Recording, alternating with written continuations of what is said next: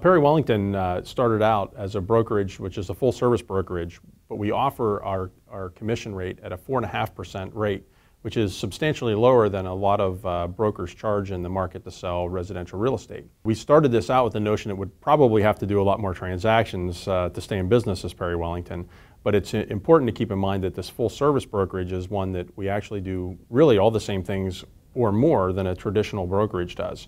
What we figured as a brokerage is that the business would actually be easier to do with the internet connectivity, the fact that the buyers these days are very much more tuned in to the houses that are available for sale. It actually saves us quite a bit of time and money to be able to service buyers in a market using electronic tools, the websites, and a lot of the advanced technology that's available today actually saves us quite a bit in the process. We started out with real estate in Hollidaysburg, Pennsylvania, and we grew the business over the last 2 years to 8 locations. Along the way, we actually got into a lot of other types of businesses to really augment the consumer experience, really help clients save money through the whole process. One of the things that once I became a broker and started Perry Wellington, almost immediately I was faced with the fact that there's all of these other vendors and contractors associated with the real estate transaction that each seemed to get their own fee out of the client. And it was very frustrating to me to see that clients throughout the process were very, for lack of a better term, they were very uninformed. It just didn't seem like everybody was advocating for clients in a way in the real estate process to make sure that they save money.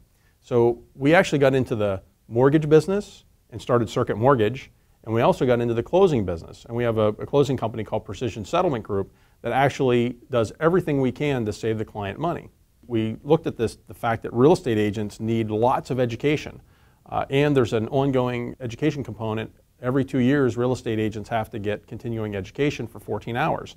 So I started Advance Academy to actually train real estate agents and to actually get them the continuing education they need on an ongoing basis. We really had a plan in mind that we're executing on currently with the help of the Incubator staff, is the notion of building these modules to help train Perry Wellington staff as they improve through their own skill sets. So we're looking at not just the base minimum of education that a real estate agent needs, we're really looking at how do we showcase real estate with competent, trained salespeople that actually can help consumers in new and valuable ways. And one of the things that we planned together with the Reading Incubator is really this notion that we'd have all of these courses put together that we're developing and building right now with the aid of the staff that actually help us get to the next level in terms of education for our staff.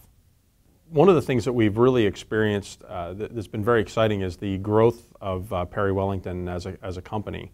Within 2 short years, we've actually put on 49 real estate agents, which is a significant number of agents given the fact that we just started out just a short time ago. And that's largely because of a couple of things. The business model that we offer with 4.5% commission rate, and the fact that we promote things that are a little bit different than how some brokerages work. We don't do dual agency as a brokerage. And some agents won't ever join us because they enjoy being dual agents. And for those who aren't familiar with dual agency, it's where the same agent that lists your home also represents the buyer in a home.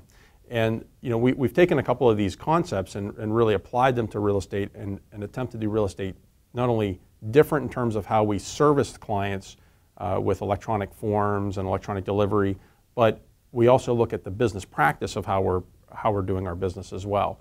So these things combined really make our business a bit different than the traditional brokerage.